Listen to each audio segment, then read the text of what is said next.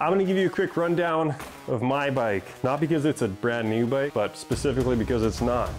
It's my bike, it's a 2017 Norco Optic.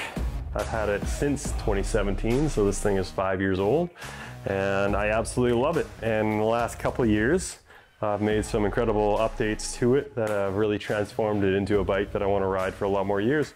All right, so starting off, the biggest upgrade I made to this bike this year was this dropper post. So I got a WR1, a one-up dropper post, and it has been an absolute game changer. Before, I only had about 100 mils of drop, which was good. It was fine. I was able to get my weight behind the seat and everything, but it kind of threw my weight transfer off on the steep stuff. So having this 210 mil travel dropper post, they make up to a 240 now, but 210 has been amazing to drop it and get it completely out of the way on the steep stuff. So it makes it feel like a lot more aggressive bike, especially because the head tube angle on this is like a 67, which is pretty steep by today's standards for a trail bike. It's more in line with like a cross-country race bike, even though a lot of those have a more steep, more slack head tube angle.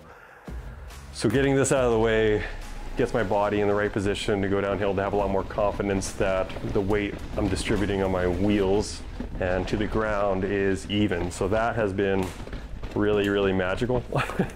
I've enjoyed that a lot. Other upgrades I made to the bike last year, I made upgrades to the wheels and the fork, and that was another absolutely huge, although be it a little more money, which is a couple $100, and that was more, but has been really, really important for me, being that I am trying to get a little more aggressive with my riding, trying to ride this bike in a lot more aggressive terrain that isn't just gonna have, light things and longer days. So having a bigger fork, the 36 stanchion on here, the SR Sun Tour Duralux, allows me to go longer days without the fluids inside heating up as much, and being able to rock it. I still have the old rear shock on it, which is still good. With the leverage here, it gives me 120, and that's plenty fine. The only times I have issues with that guy is when I am on really long rides. So last year, I did go out for a ride with my buddy Kevin at Revelstoke. I can show that video here.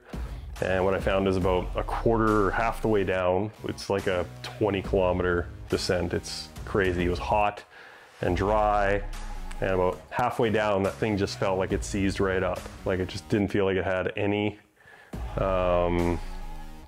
travel on it. And what that basically comes down to is just being so hot, being constantly bombarded, that the fluid inside gets so hot and everything, it just expands and just doesn't seize, but it gets very, very stiff. So that's the only time I really have a problem with it. And I hesitate to update the rear shock, because if I ever did get a new frame, let's say, I would put all my old stuff back on here, and I couldn't generally take a brand new rear shock and put it onto a new bike unless it was miraculously the exact same dimensions, which it wouldn't be.